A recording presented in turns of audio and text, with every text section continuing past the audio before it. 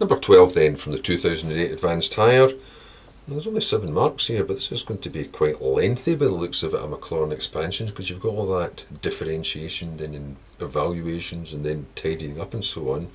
Obtain the first 3 non-zero terms in the Maclaurin expansion of this. And again, there's a wee disclaimer here at the bottom. X is greater than negative 2, less than 2, greater than negative 2, just ensuring that that part there is never negative or 0.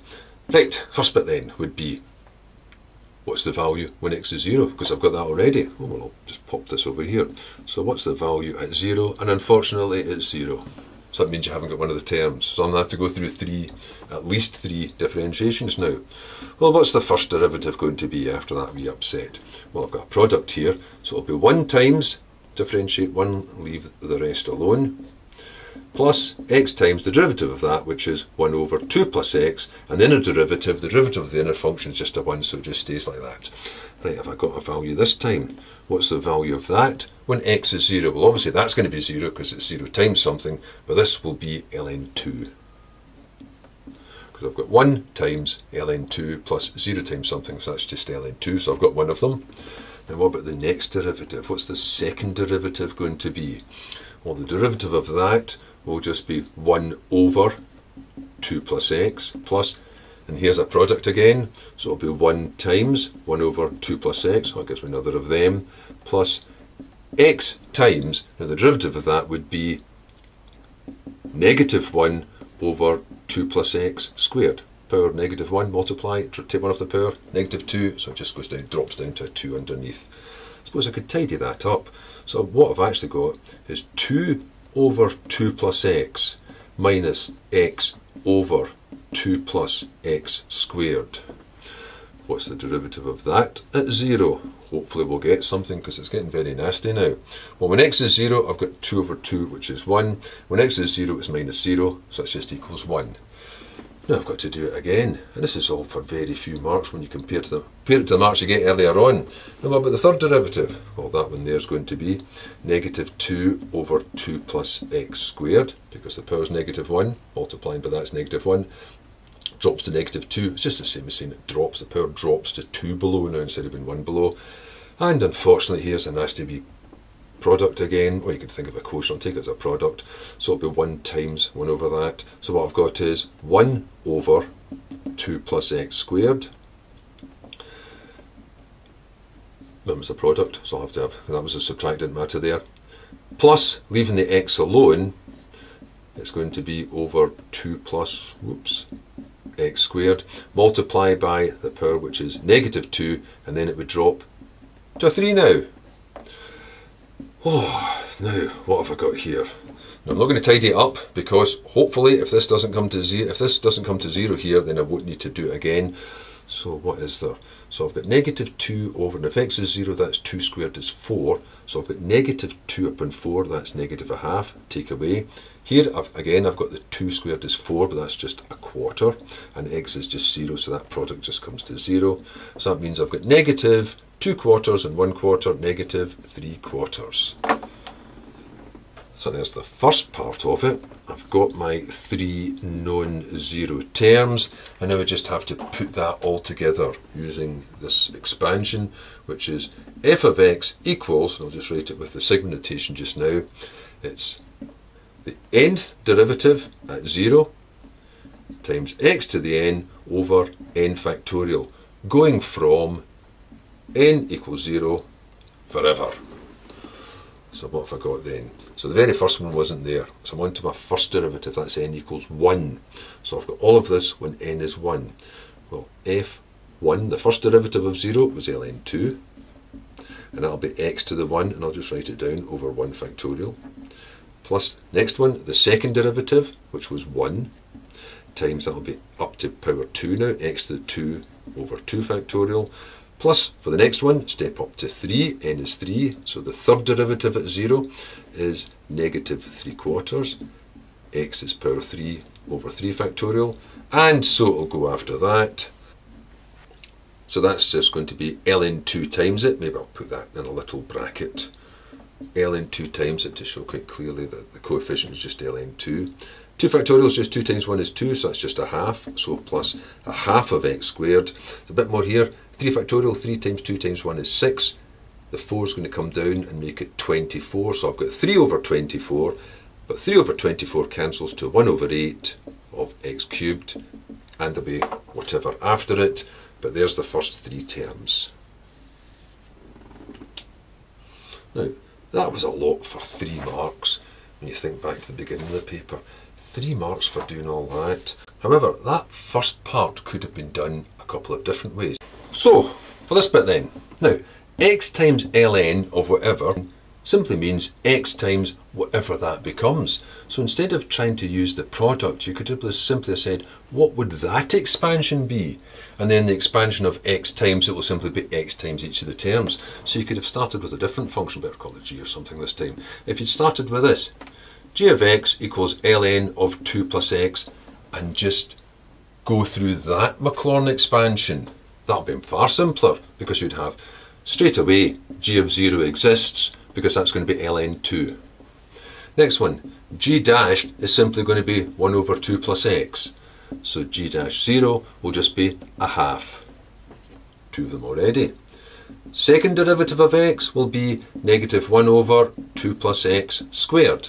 Remember, it's power negative 1, so multiply by negative 1, and then 1 drops further down to 2. And g double dashed at 0 is going to be then negative 1 over, if x is 0, 2 squared, which is 4. Which means the Maclaurin expansion of g of x, as I'm calling it, will be, remember that same notation, it's going to be sigma n is 0 to infinity of, if I'm calling that g, it'll be g to the n 0, x to the n over n factorial. So that's just going to be, of course you don't need to state that part of it, it's going to be, right, what was it? N is 0, right, ln 2. So I've got ln 2 of x to the 0, might as well put it in, over 0 factorial, plus, next one, when n is 1, I've got a half, times x to the 1 over 1 factorial. When n is 2, I've got, second derivative there is negative a quarter, x squared, over 2 factorial, etc. And what does that make? That just makes ln 2 plus a half of x minus an eighth of x squared for g of x, which means f of x is simply x times g of x, so I'll put each of those multiplied by x, which then gives me ln 2 of x plus a half of x squared minus 1/8 of x cubed, and so on. And that was much faster than the first way. But another way, having decided to keep the x out of it, and then to find the expansion of ln 2 plus x, would be to try and use an expansion similar to that you already know, to save you having to go through all of these derivatives. So another thing you could have done, one step beyond this, would be to say, right, I'll make that x times whatever that thing is, so I'll expand this. But that part, now I know one expansion, I know ln of 1 plus x produces x minus x squared over 2 plus x cubed over 3 minus x to the 4 over 4, etc. So I could do this, you could say, well, I've got ln of 2 times, now taking 2 as a factor would be 1, plus x upon 2, because that was the bracket that was going to form the expansion. You could do that instead, and then just launch into this expansion, because what I've got here is, well, when I multiply it out, I've got x times, and then when you split that, it's going to be ln 2 plus ln of 1 plus x upon 2. Now ln 2 is obviously just a constant, so I've got this expansion to put down afterwards. And that expansion would just be this one, where x is replaced by x upon 2. So I'll just keep this outside just now, although you're desperate just to get that out there to produce that. No, you just bide your time here. Plus, and then what's this expansion going to be? Well, it's just this. It's going to be x, as in the thing which is being added. So that's the x upon 2. Minus, I should have written, whoops, the thing squared. So that's the x upon 2 squared all over 2. And that's enough terms already.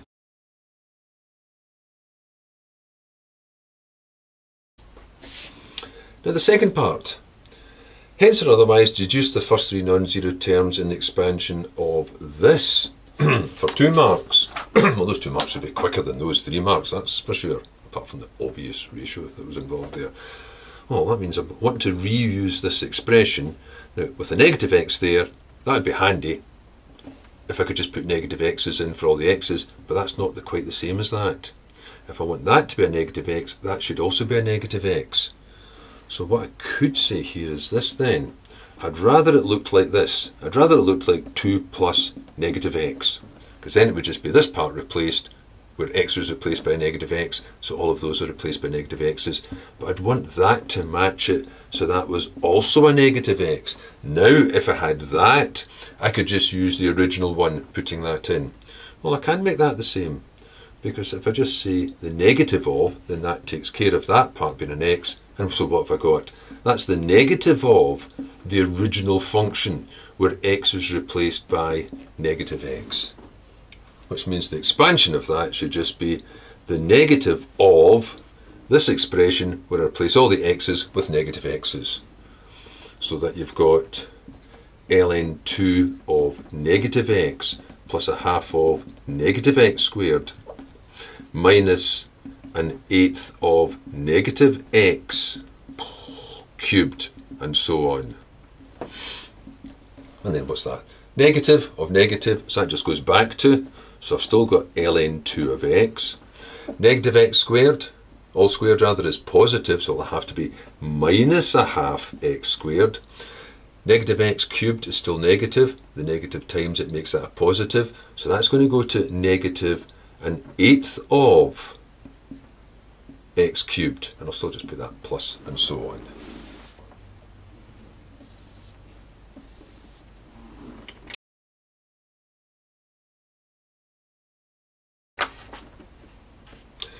And then the last part for 2 marks, hence obtain the first 2 non-zero terms, so some of the first 2 terms of this. Now it does say hence, it's not otherwise, so that must mean somehow I'm going to have to take this and use the expression, and get the expressions I've got before. Now you notice that difference of 2 squares, 2 minus x, 2 plus x, that's what we had before. So that's the same as x ln 2 minus x, 2 plus x. And of course, the log of the product can split into 2 logs. Each will have that factor x at the front. So I've got x ln, maybe I'll put the other one first, 2 plus x ln 2 minus x. And then it's just a case of adding those 2 parts together. So what have I got? The first one was ln 2 of x plus a half x squared minus an eighth x cubed, plus ln 2 of x minus a half x squared minus an eighth x cubed. Both of them went on a wee bit. Now you might have thought, well, I could just take the first 2 and that should do, unless something disappears, and then you're going to have to go begging for the rest of them. You can see they're going to disappear. So when you add them together, I've got 2 lots of this then. I've got 2 lots of ln 2x. The x squared's disappeared, so I did need these, so I've got minus 2 lots of that as well. So it's minus a quarter of x cubed, and then whatever came afterwards. And the other thing, I suppose I could pop that inside and make that ln 4, that'd be slightly neater. ln 4x minus a quarter of x cubed plus whatever's left for that part.